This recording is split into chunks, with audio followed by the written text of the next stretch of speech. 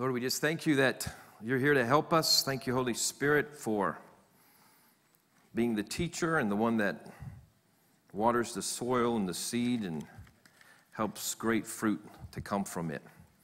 Thank you for what you're going to do here tonight, Lord. In Jesus' name we pray. Amen.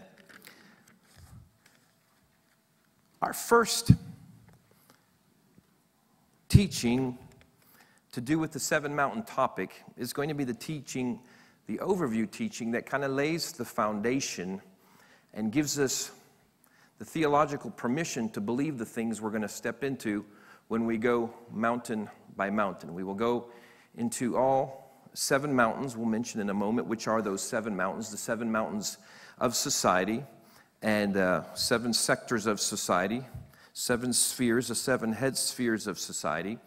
And as we go into them, we will begin to share with you, just based on revelation the Lord's given me, and beginning in the end of 2006, the Lord began to speak to me and tell me of the infrastructure of nations, how we could disciple nations. I had been asking Him for years. My faith had been expanded to believe that we could disciple nations, and that we were to believe for nations, that entire nations could walk to the light of the sons of God. But I knew it was necessary to identify the structures themselves, the head structures that needed to be discipled, that needed to be penetrated, where we needed to show up and displace the enemy there. And so I had a series of dreams and encounters with the Lord where He began to speak to me. And he spoke to me using the template of the enemy nations of the children of Israel when they went into the promised land. If you remember that, there were seven nations, as it says in Deuteronomy 7. There are seven nations greater and mightier than you, is what the Lord told Moses. But He also said, don't say they're greater and mightier than you, because I'm in your midst. I'm the difference maker. And those are the Hittites, the Jebusites, the Perizzites, all the ites that you may have heard about. I suppose we could add Bud Light, Cellulite, and termites to those, but they're not in the Bible. But the enemy nations that were there that had to be dispossessed, and says, you will go and dispossess nations greater and mightier than you. And we know they didn't do that until they crossed the River Jordan. And crossing the River Jordan, they began to then take the first city nation was Jericho, and it followed up with about 30 more. For 40 years, they didn't have faith to do that. They didn't believe it was theologically possible. The giants were too big. And this resonates for us because we will identify in each one of the seven mountains, as we go through the teachings, we will identify who I believe the Lord's shown me is the principality of each one. And we'll go, oh, that's a big, bad principality. But we'll also identify the lie that the enemy is basically sowing. It's pretty simple what he does. There's primarily one simple lie that he pushes in every mountain of society. It's a distortion of the face of God. It's a distortion of how things are supposed to be. And so then we'll go into what our assignment is, the principle of coming in the opposite spirit of what's moving there, and identify even some mantles and anointings the Lord has available for us. We're calling this entire teaching and session, and the sessions coming up, the Seven Mountain Mandate. And definition of mandate is a command or an authorization given by a political electorate to its representation, to its representatives. So this is both a privilege and a responsibility given to us by the Lord. And I believe we will be led into seeing unperceived dimensions of our inheritance. To me, the Seven Mountain message is the kingdom message, but it's made more specific and made more expansive than what we've considered the kingdom message up to this point, where we've seen the kingdom message goes beyond salvation, and we've said, well, it means also praying for the sick and bringing prophetic words. But now we're seeing that it entails even the taking of nations and bringing nations under the glory of the Lord. So we want to show you the seven mountains themselves, the seven sectors of society. And again, I believe the Lord has shown me that we will see over 153 nations that will operate under the glory of the sons and daughters of the King. So I have to lay some foundation for that, because it can go against previous theology, doctrinal concepts that you have. So the seven mountains are Mountain number 1, media and communications. Mountain number 2, they don't have to be in this order, but we're just saying in this order. Education. Number 3, the mountain of government. Number 4, the mountain of celebration, of arts and entertainment and sports. Number 5, the mountain of family. Number 6, the mountain of economy or business. And number 7, the mountain of religion or worship. And that's where the church is. And that's by and large where we've recognized our mission for the last multiple hundreds of years, is our assignment to get people saved and delivered. And so we've recognized our assignment on one mountain, but we by and large have not perceived correctly our assignment on the other mountains. We have reduced it to getting people also saved on those mountains, but we want to go into the mission itself. We want to use the scripture for foundation. Micah 4:1 says, "And it shall come to pass in the latter days that the mountain of the Lord's house shall be established on the top of the mountains." It goes on to say, "And all nations shall flow to it." And it also says it in Isaiah 2:2, particularly when we see things said repetitively in the scripture, is to take specific attention that it is a sure word.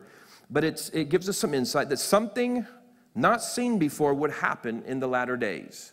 And we can recognize that we have not seen that yet on planet Earth, that in the last days, the mountain of the Lord's house would be established on the tops of the mountains, and that not only would individuals get saved, but that nations would flow to it. Nations would recognize that something is happening in the house of God, and they would begin to recognize that there is wisdom, answers, solutions, and anointing.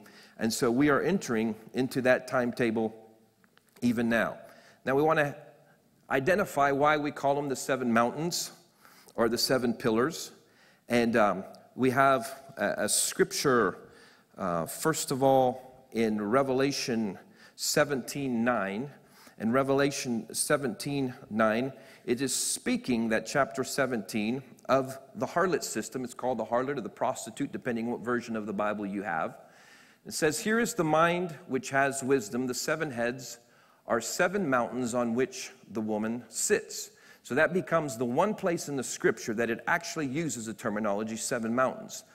But it is insightful there that the enemy, and again, the harlot is the devil's system. It's the devil. It's him and his principalities, however they operate together. The demonic system operates sitting on 7 mountains. They understand that there's a 7-prong attack by which they are coming against the nations and coming to weaken the nations.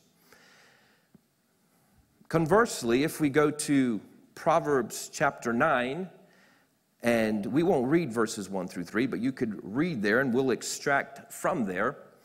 It begins to tell about wisdom, and that wisdom has built her house, that she has hewn out her 7 pillars. It says she has also furnished her table. She cries out from the highest places of the city.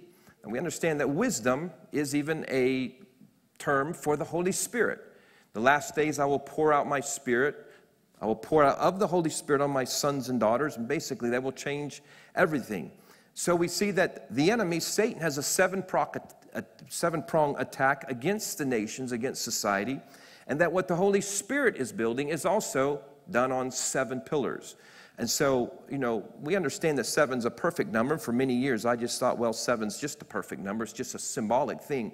The Lord has shown me that it's not just symbolic, it is specific. There is something very real about the number 7 itself. And this thing that wisdom cries out from the highest places of the city. Part of the 7 mountain message is an understanding that we're not just to reach the down and outers, but we are to reach the up and outers. That was when the Lord first offended me by telling me I needed to begin to reach the up and outers, and I was telling him, I don't need that. He says, I'm not asking you, I'm telling you. And everything began to change because I found out that when we reached the mayor of the city, he opened up the whole city to us. And by the whole city being opened up to us, we saw a tremendous change, both in the atmosphere of the city, plus the economy of the city, plus we were able to have meetings in the central square and see many, many people saved, many, many people come to the Lord because of that. And we know the call out of Deuteronomy 28. We won't turn there, but Deuteronomy 28 says, and you will be the head and not the tail. You'll be above and not beneath. It's not as we like to preach that we are the head, not the tail, and that preaches very well, but that's Scripture, particularly where it's placed in Deuteronomy 28. Moses has been leading the children of Israel for 40 years in the wilderness, in the desert. They have not been the head. They have been the tail. They have been complainers. They have been survivors because they did not have faith to cross the river Jordan and go and take cities and nations, which was the assignment. So we like to preach we're the head, not the tail, but that is a promise that only comes if we accept the mission. It says you will be the head and not the tail if you go into the land and if you dispossess the 7 nations greater and mightier than you. So we have been the tail. We're called to be the head. This is not our idea. This is Papa's idea. He wants us to be the head, and so he's given us instruction on how we do that, that we must take on 7 enemies greater and mightier than us. We must go to these 7 sectors of society and find the way, the strategies and the anointing to dispossess the enemy in that sector of society. So we want to start in the very beginning, which is a very good place to start. So we're going to go from Genesis to Revelation and doing it pretty quick. But we're laying, again, the biblical theological underpinnings for why we believe it's possible to do this and why this is an assignment we have, why this is a template for understanding an expanded perspective of the kingdom of God. So if you'll open your Bibles to Genesis chapter 1, one of the first things we have to do is point out some things that are clearly said in the Scripture but have not registered theologically in the mind of some who teach theology and doctrine of the end times. And we have had a real weak theology and understanding of the value of planet Earth. And I'm here to tell you just right up front that if you believe the earth is a disposable nest or disposable, something to be burned up, and again, there's doctrine and theology that they don't understand one certain passage from the Bible, and out of that they create an entire doctrine that I believe we will see is not only not valid, it's very possibly demonically sourced. But let's start in Genesis chapter 1. In the beginning, God created the heaven and the earth. The earth was without form and void, and darkness was on the face of the deep, and the Spirit of God was hovering over the face of the waters. Well, we want to not read it all. You all know that he began saying, let there be light, and he began to create everything. And as he created everything, he created it in a mirror representation, an image representation of things that exist in heaven. This is something we want to point out. Most of the points I'm going to make, I'm not going to be able to tell you the 20-minute version of every point to prove it as greatly as I would like to. But heaven has trees and flowers and animals and rivers and mountains, and all the things that exist in heaven were made here on earth. So this wasn't like there's a robotic heaven up there, and he said, hey, let's just do something different down there. We're going to burn it up anyway. There is an image, a representation. It was well thought through, every point, everything that was created here. And so he would make a point when he got through creating it, starting in verse 10, said, and God saw that it was good. He would make something. He would make the seas. He said, wow, that's good. The trees, wow, that's good. And it repeats that in verse, again, it's chapter 1, verse 10, 12, 18, 21, 25, and 31. As he makes something, he would say, it's good, it's good, it's good. Again, we have to make this point that our God loves this earth. He loves this world that he made and created. He made it with intention and design in a mirrored representation of what's there. There is the more perfected state, of course, but it was to reflect things that exist in heaven. And as he did it, he would say, wow, I like what I just did. And then when he gets done with the whole thing in verse 31, it says, and he saw that it was very good, everything that he had done. And indeed, it was very good.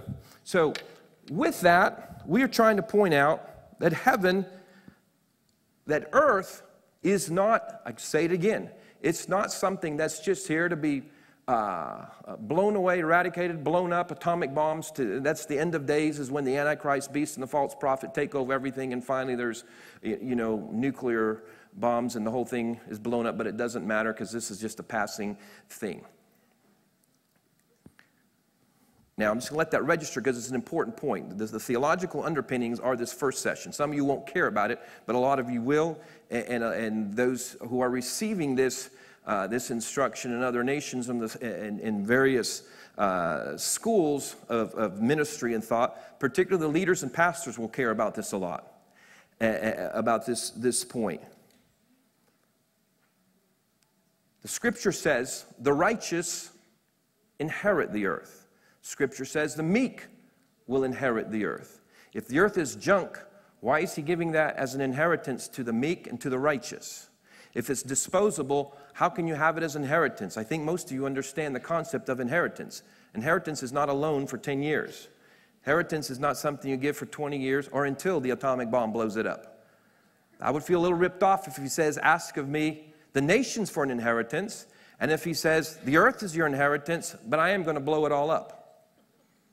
So I just confront whatever theological underpinnings you presently had before on that. Scripture does also say the earth will be filled with the glory of God, and the knowledge of the glory of God will fill the earth as the waters cover the sea. He also says in Revelation that he will destroy those who destroy the earth.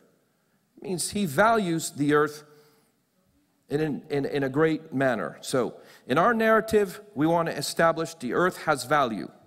Now let's go to verse 26 of Genesis 1, if you're open there.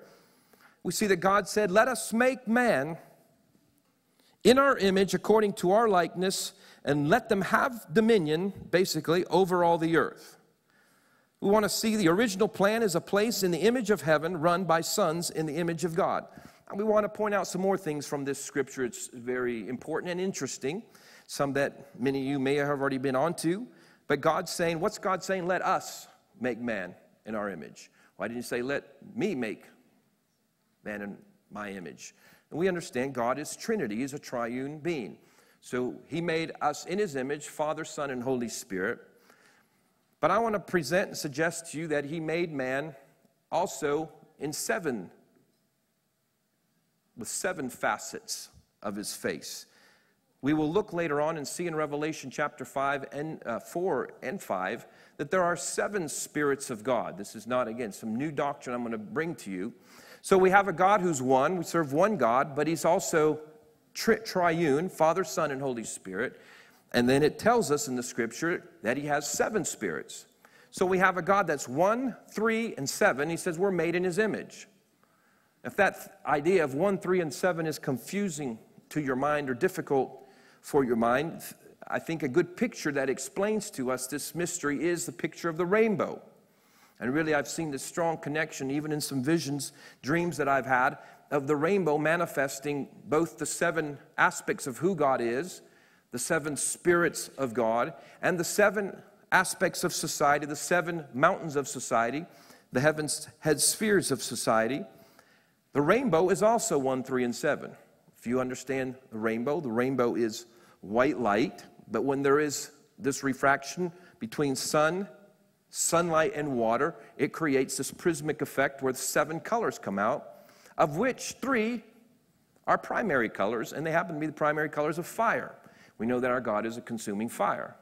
So when the rainbow shows up in the sky, and when there was the promise of the rainbow, when he said, I will never again destroy man with a flood, with water, and I believe it wasn't intended to be restricted to flood.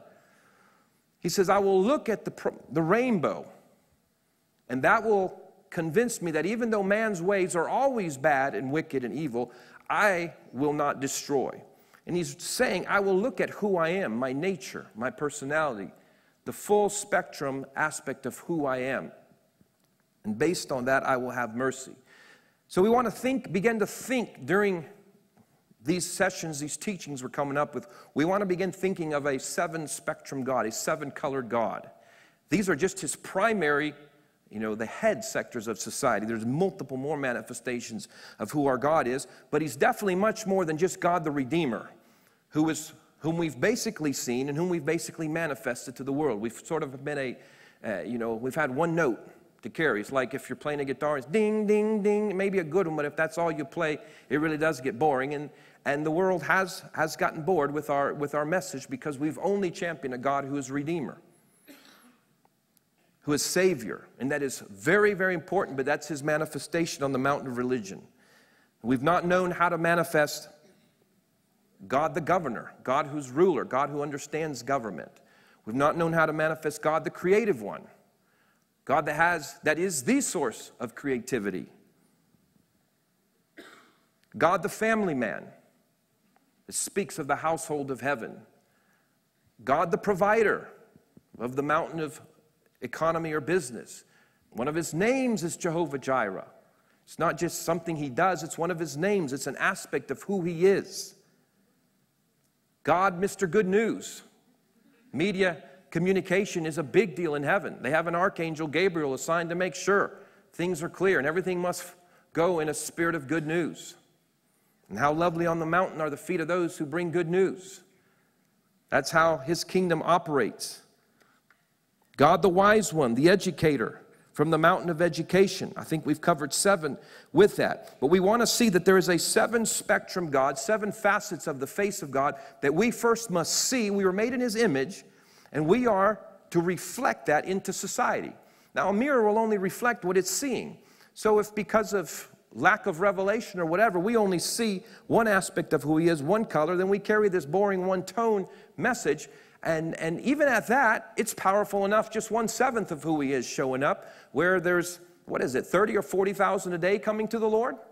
Just with that, imagine what will begin to happen where we can showcase Him in the full spectrum nature of who He is. And that becomes the 7-mountain message and assignment that is upon us, that is for us to fulfill. Okay, we must continue to move along. We want to see that after He made man in His image, Genesis 2, verse 8, that He created paradise. Paradise was created and lost. The Lord planted a garden eastward in Eden, and there He put man whom He had formed. And we understand the storyline as it goes. There's Adam and Eve, and He meets with them, and He tells them that they can eat of all the trees of this magnificent garden. But of the tree of the knowledge of good and evil you shall not eat, for in the day that you eat of it, you will surely die. We didn't understand that they did eat of it. They were deceived by the serpent. Eve first, she fed Adam. And then the consequences, Genesis 3:23, therefore the Lord sent him out of the Garden of Eden. We want to understand just briefly what it means to eat of the tree of the knowledge of good and evil.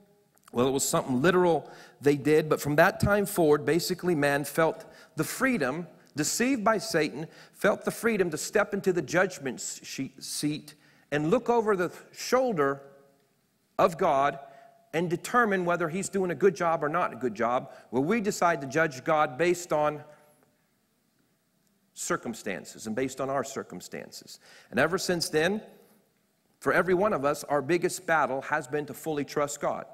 The biggest battle you will ever fight, your greatest spiritual battle, will be over the nature of God in your life. Is He really good, and can you really be trusted?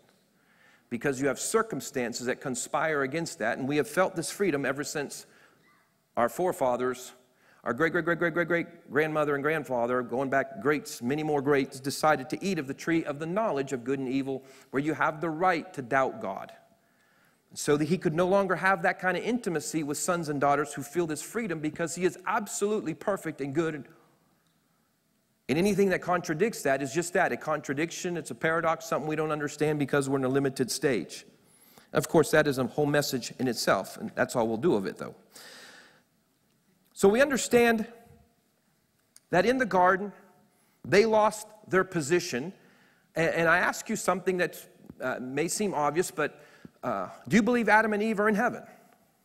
Yes. So Adam and Eve did not lose salvation by being cast out of the garden. What they lost was authority. This privileged position of let man have dominion over everything. The initial plan, the original plan of God is that He would make that the family of heaven would be in unity with the family on earth, And out of this union and communion, there would be order, and they would have dominion over all things here in society. And yet, the moment they felt the right to eat of the tree of the knowledge of good and evil, and that was the agreement, he says, just don't eat that one tree, the fruit of that one tree. They were cast out. From that moment forward, we lost authority. Authority, specifically these 7 areas, these 7 mountains of society that we're talking about. I believe there are 7 foundations of power. I believe from that time forward, there was legal right and legal authority for Satan to distort the face of God. We want to understand that these 7 areas of society, these 7 mountains, the 7 sectors of society are things that exist in heaven. They're not just things that exist here. When we talk of government, there is government in heaven. You all understand that. He's still king up there. He's benevolent, he runs it right, but government is good when it's run right. And there is provision in heaven. He continues to amaze us with his provision in heaven. That would be the mountain of economy. There is great creativity. We will continue to see creativity in heaven, the mountain of celebration, arts and entertainment. There is good news. There's continual giving of testimonies and singing and good news reports in heaven taking place. It's an important aspect of how heaven is run. Heaven is run as a family, as I spoke before. The household of heaven, the family of God is there. So family continues to exist there. Education continues to exist. We will continue learning forever and ever and ever.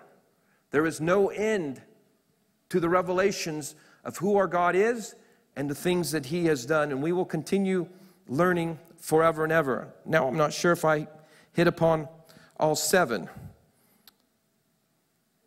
I believe I did. Well, the 7th one I didn't do is God the Redeemer, God who is to be honored and respected, the one we know about already from the mountain of religion.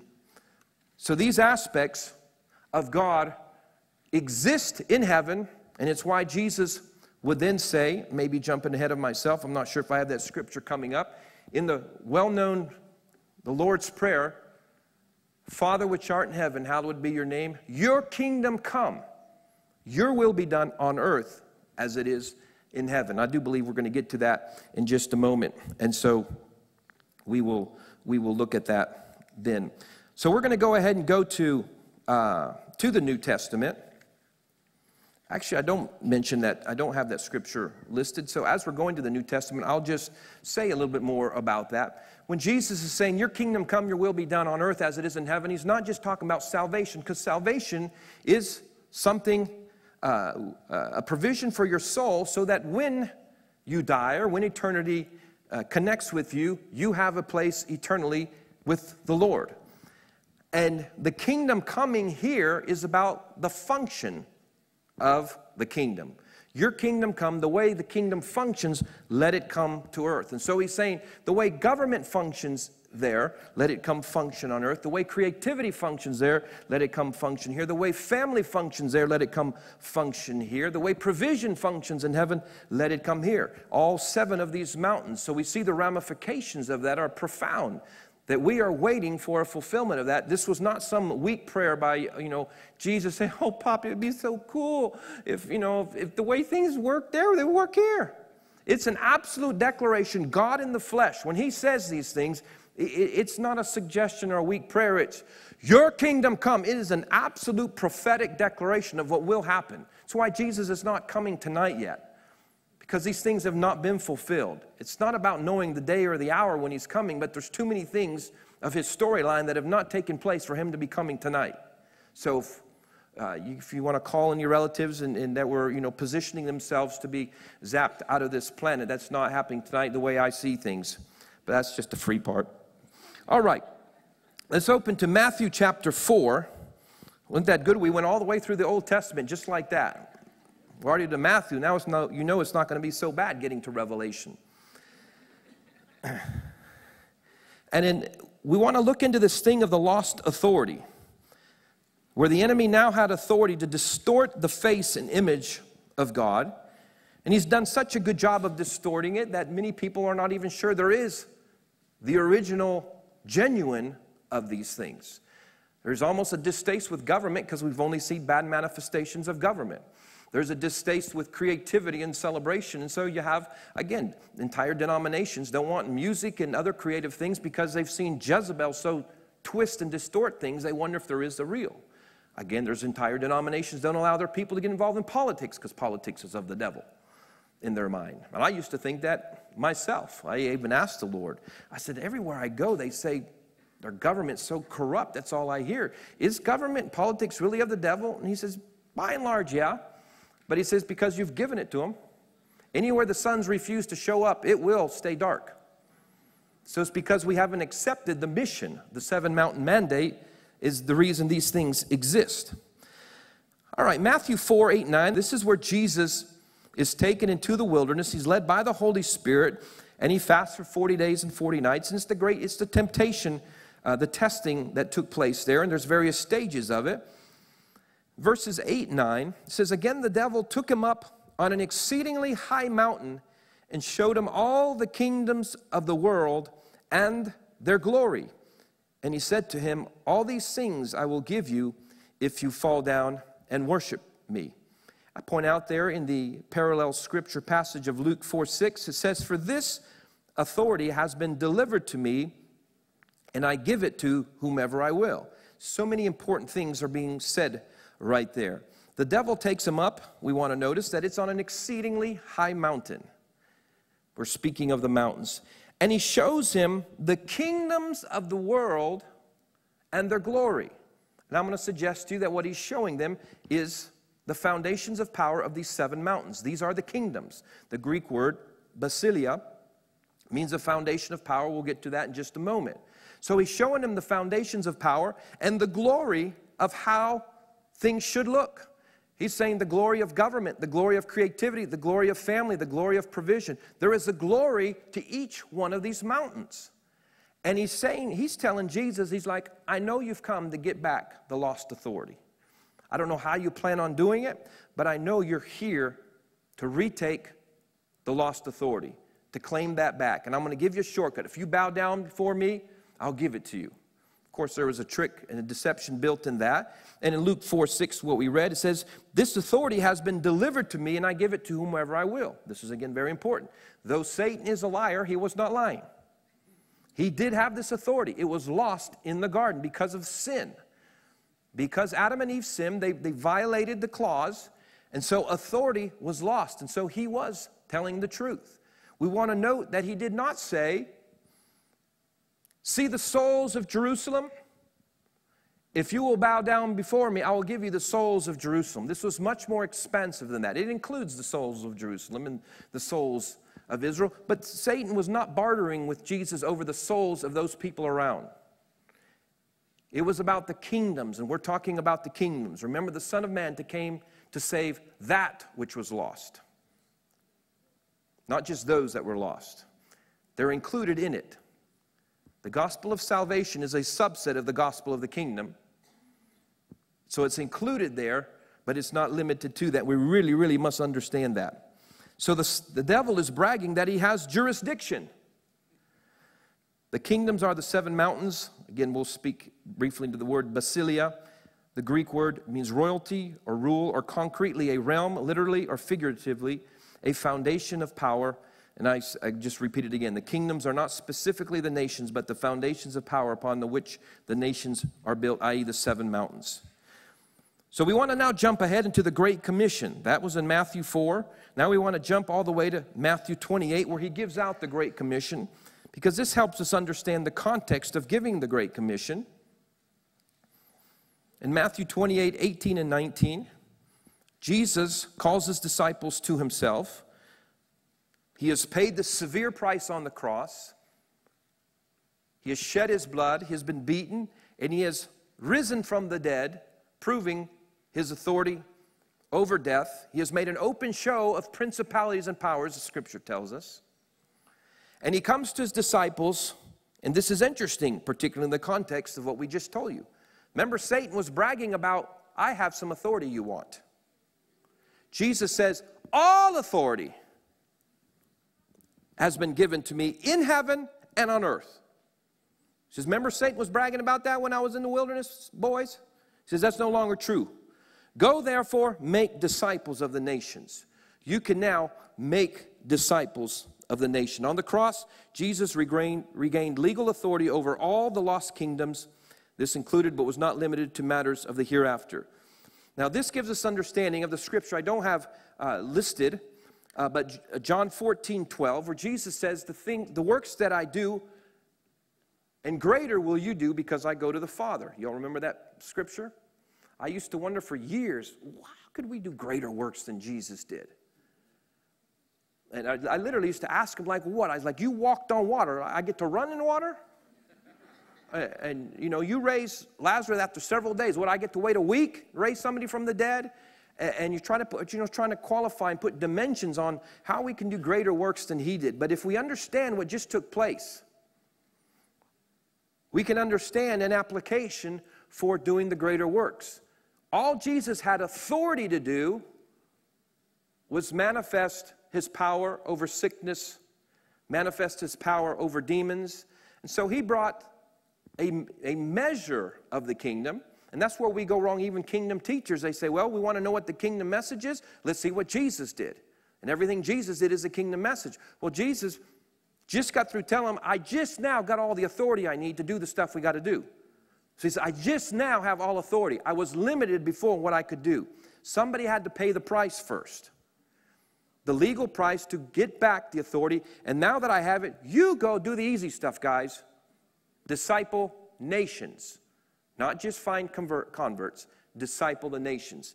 And they did not have full insight and understanding and revelation on it. And it is progressively being unveiled to us. And now we understand better, even with this 7 mountain mandate, 7 mountain message, what it means to disciple the nations. So now we want you to go ahead and jump all the way to Revelation.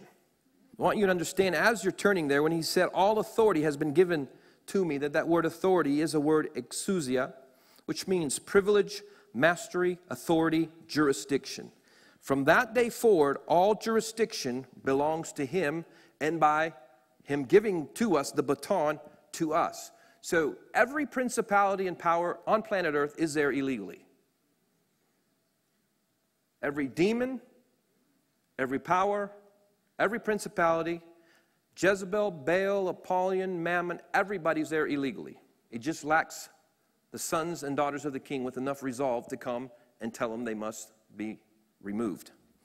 We're going to get into that some more afterwards. All right, Revelation chapter 4. We want to give you the context of Revelation chapter 4.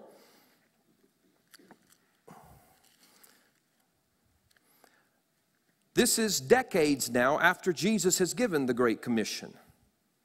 And he is speaking with the apostle John. John was the one apostle that did not face martyrdom. They tried it, but it didn't work. And he has this encounter. We'll start reading in verse 1. We'll read the first 5 verses of Revelation 4. After these things I looked, John said, and behold, the door standing open in heaven, and the first voice which I heard was like a trumpet speaking with me, saying, come up here, and I will show you things which must take place after this. We want to make note right up front of this thing of things that will take place after this, because we're actually going to watch and observe that John begins time travel, that he will be taken back in history, then he'll be brought forth, and then he will move to the future, but he will not know where he's at, and so he will be confused, and we will find him shortly in heaven crying, even though it says in heaven there are no tears. But it'll be because he's in an experience and he's not quite sure where he's at. Verse 2 says, immediately I was in the Spirit, and behold, the throne set in heaven, and one sat on the throne, and he who sat there was like a jasper and a sardius stone in appearance, and there was a rainbow around the throne. Interesting, there's a rainbow around the throne because it reflects and manifests who he is. And around the throne were 24 thrones, and on the thrones 24 elders sitting clothed in white robes, and they had crowns of gold on their heads, and from the throne proceeded lightnings and thunderings and voices, and 7 lamps of fire were burning before the throne, which are the 7 spirits of God. 7 lamps of fire burned before the throne. They're the 7 spirits of God. For every darkness that exists on planet Earth, there is a light a fire from the heart of who God is himself, of the seven spirits, that is ready to dispossess, to displace that darkness. And we, his sons and daughters, must begin seeing and connecting to that fire of who he is and begin bringing that in a very practical way to society. And we will get into the practical steps of that as we step into the mountains themselves. So John is taking up, he sees this rainbow around the throne. And if we continued reading and skimming through chapter 4, it's just an amazing picture he's seeing. He sees the sea of glass like crystal in verse 6. And then he sees these weird four living creatures, you know. And they have, verse 8 says, they have 6 wings and they're full of eyes around and within. So they have eyes inside of them and outside of them. And they do not rest day or night. And they're saying, holy, holy, holy, Lord God Almighty, who was and is to come. It says, and whenever these living creatures give glory and honor and thanks to him who sits on the throne, who lives forever and ever, the 24 elders fall down before him who sits on the throne, and they worship him who lives forever and ever, and they cast their crowns before the throne, saying, you are worthy, O Lord, to receive glory and honor and power, for you created all things, and by your will they exist and were created. What an amazing, spectacular view and perspective and vision and encounter that John has. You know, we would all love, probably, or many of us, to have this invitation to go up and see the throne room. It's definitely not like a traditional church setting at all, what the throne is like. It is designed to stimulate every one of your senses to the max. It is very loud. There's thunders, there's lightnings, there's colors, there's things moving, and this is what heaven is like. And our churches are called to, you know, reflect that the best of our ability to do so, not be so boring. Our God is not a boring or gory God. He is an exciting God. And so John is here and he's seeing the spectacular presence and view of heaven, but yet something is not quite in order. And this is, as we continue chapter 5, we will see that he begins to see something that's awry in heaven. And it's continuing. If you don't know that, Revelation 5 continues. It's just the same progression of this vision encounter that John had. And we want you to look in verse 1 of chapter 5. And I saw in the right hand of him who sat on the throne a scroll written inside and on the back, sealed with 7 seals. Then I saw a strong angel proclaiming with a loud voice, who is worthy to open the scroll and to loose its seals? And no one in heaven or on the earth or under the earth was able to open the scroll or to look at it. So John sees this thing. He's in heaven, and there's all this incredible stuff taking place, and action, lights, camera, and colors, sounds, smells, everything. But Papa is sitting on a throne, and in his hand, he has held out this scroll. And this scroll is a legal document. And there is a loud angel, not just an angel said, by the way, we do have this situation. In the midst of all this other, there is an angel with a loud voice saying, who is worthy to get us back the authority that was lost on earth? That's what's being said there.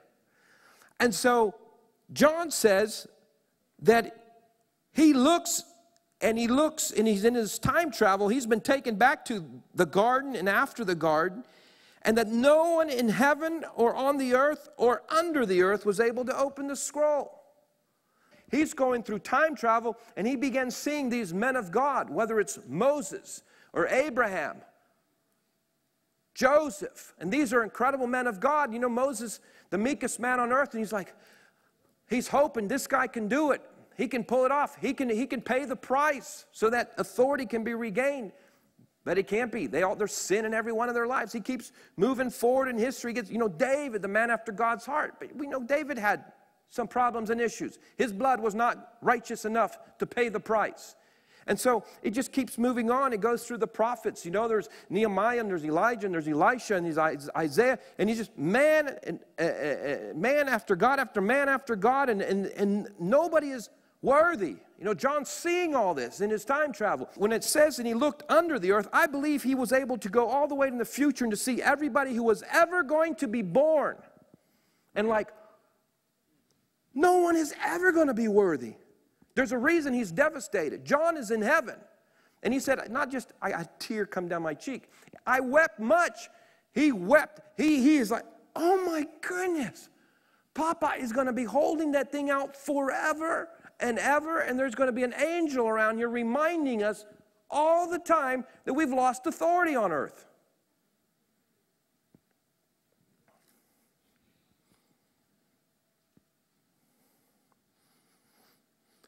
John went through past, present, and future history and saw no human being that was worthy to do this. We want to understand the legalities of this.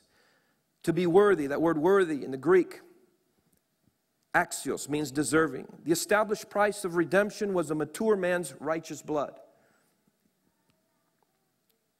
Maturity, the age of maturity even till today in the Hebraic world is 30 years of age. That's why Jesus' ministry couldn't start till he was 30.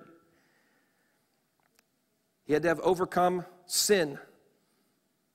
We understand that. He was perfect with no sin in him up till age 30.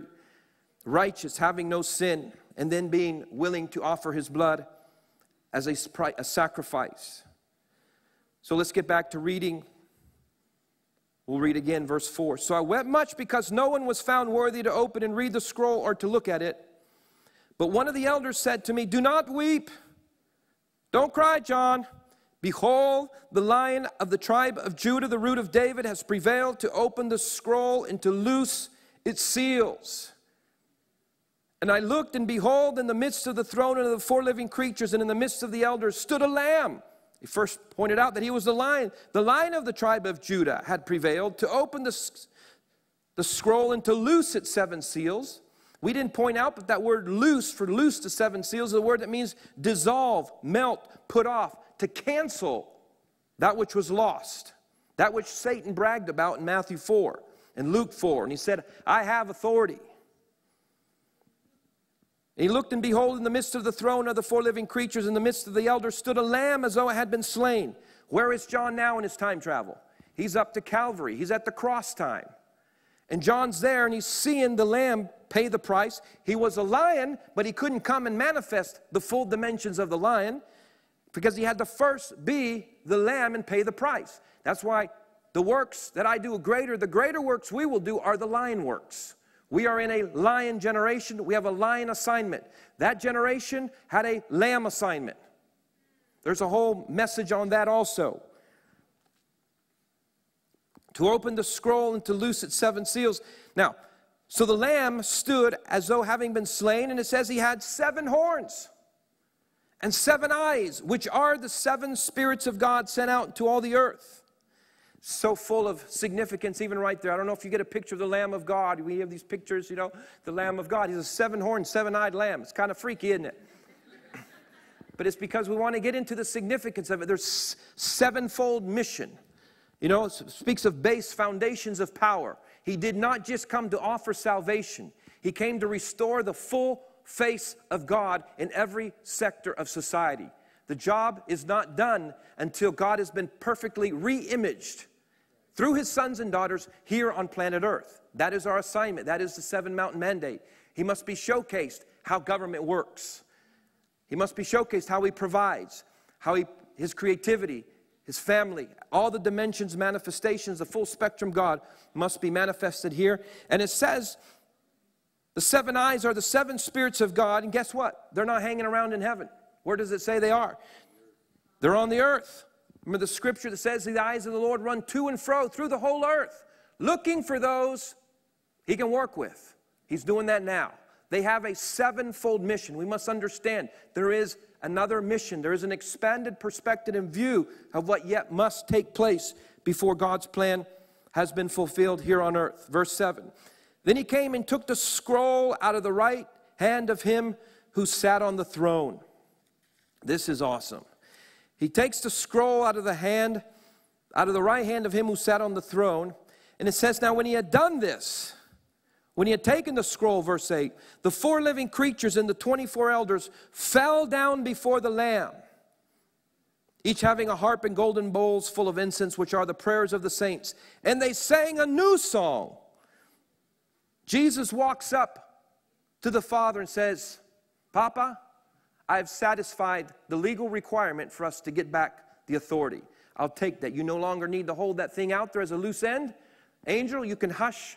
That's done. It's taken care of. All authority is now mine in heaven and on earth, and I give it to our sons and daughters. They will finish the job. It's pretty good news, isn't it? And so at that moment, as good as their song was in Revelation 4 of Holy, Holy, Holy, we like it, they don't sing that anymore. They got a new song going. So they began to sing a new song. You are worthy to take the scroll and to open its seals, for you were slain. Had to be this price of sacrifice. And you have redeemed us to God by your blood, out of every tribe and tongue and people and nations. Now that's the thing we've rejoiced about for millennia. Salvation was brought to mankind. It's the gospel of salvation, but that was only half the song. That was before the punchline of the song. And have made us kings and priests to our God, and we shall reign on the earth. The lost authority had been regained. It was not just now, we can rescue some souls, we can heal some people while the devil is, dominating everything. Now, everything's changed. At the cross, everything's changed. We have been made kings and priests to our God. It's specifying two types of authority that we now have to rule and reign. Kings. He is the king, but we are kings under the king. We are under kings. When the scripture speaks of he is the King of kings, it's not really talking that he's the king of presidents and prime ministers. It's us, because he has made us kings to our God. He is the King of kings. We are the kings. We are here to exercise the authority of that kingdom here on planet Earth. Not just to get souls saved, we're to exercise that authority. That authority is to displace darkness, to displace the distortion of the image of God in every sector of society. That is our mission. When it says we are priests, it means we have the authority Jesus had to apply his blood and forgive. He has given to us, the scripture says, the ministry of reconciliation, that we would be as Jesus and cancel the sentence of guilt on peoples.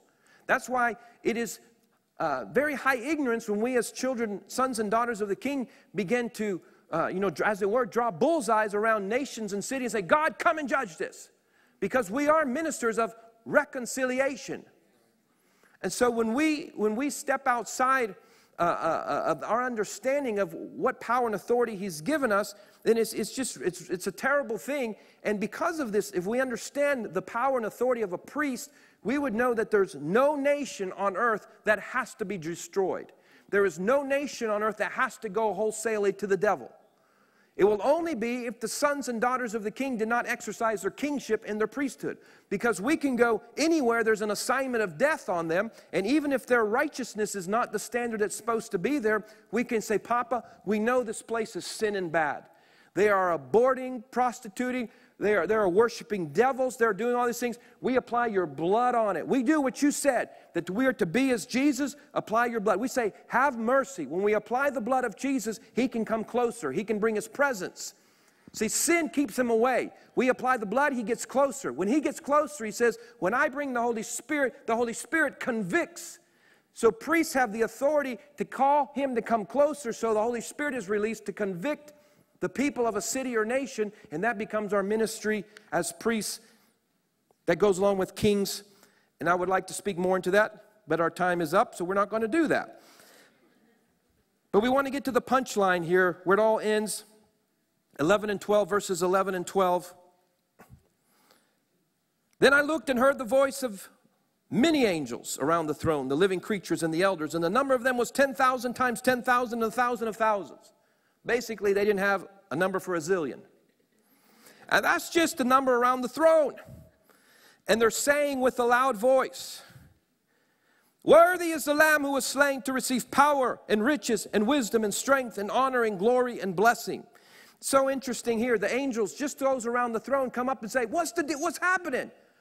Why is everybody going crazy? What's going on with the four living creatures? What's the idea with the new song? The other song was pretty good. We really liked this. So what's changed? Haven't you heard? The lion, he went as the lamb. And he changed everything. You know, Papa, he's no longer holding that thing out. That angel, he's not talking anymore saying, who's going to get back the authority? It's all done. They go, oh my goodness. And so these zillion angels sing in a loud voice. I want to get this on Bose Acoustic in heaven one day to see how this sounded. I'm sure they got something better than that. And they began singing, worthy is the Lamb who was slain to receive. Did you notice how many of those it is? Power and riches and wisdom and strength and honor and glory and blessing. 7 aspects of who God is that each one specifically coordinates with one of the sectors of society. You can see that briefly. The 7 kingdoms, the 7 mountains. Worthy is the Lamb to receive the power of government. Worthy is the Lamb to receive the riches of economy, business. Worthy is the Lamb to receive the wisdom of education, strength of family, the honor of religion and worship, glory of celebration arts, and blessing of media and communications. That word for blessing is the word eulogia in the original Greek, which means redemptive conversation, redemptive news. That's our assignment on the media mountain. You know, you're giving a eulogy about something. We understand that word in English. When there's a eulogy, somebody could have been a real troublemaker while he was alive, but when he's dead, you come up and you find the redemptive news on his life. You find something good to say about him, and that is our assignment in the media mountain, how to turn what's taking place in the world into a redemptive message. That's briefly, we'll know more about that when we get to that actual mountain, our assignment. So there's this celebration that takes place. Worthy is the Lamb to receive. Not only is worthy is the Lamb to help us take these, but then of course we give it to him because it's his. And this whole thing, the whole story ends, this encounter that John had where he was taken back to the garden and he's taken to the future, and it all ends in Revelation 11:15.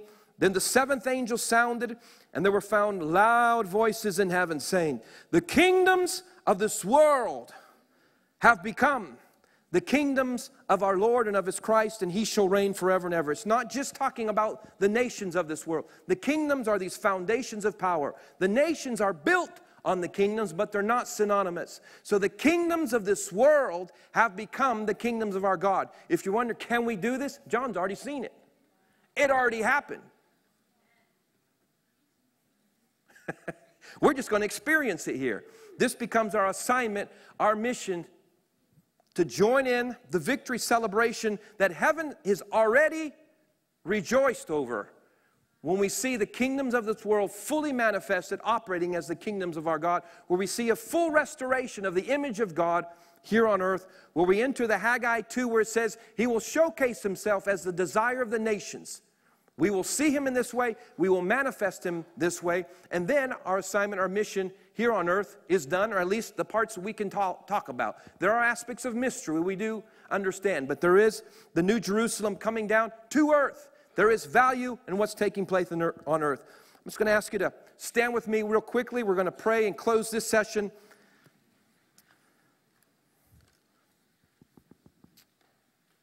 just going to ask you to lift your hands. Lord, we just thank you that there's so much anointing and power just in being connected to the right story. Just in your narrative. There's an anointing to your narrative. There is a release of hope just being connected to the right storyline. And I thank you, Lord, that you are releasing that hope even now to your sons and daughters, even those who are watching us, those in different places, different nations, different schools of ministry, even right now.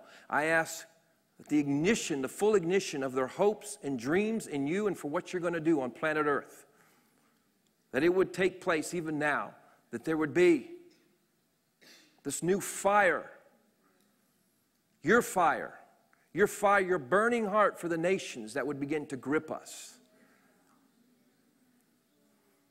And the privileged moment we have to live at this specific day and time in history and to cooperate with something that John's already saw. He saw it already happen. He was not restricted by time. He went into eternity and saw what already has already been celebrated in heaven. We thank you that we have this privilege. In Jesus' name we pray. Amen. All right.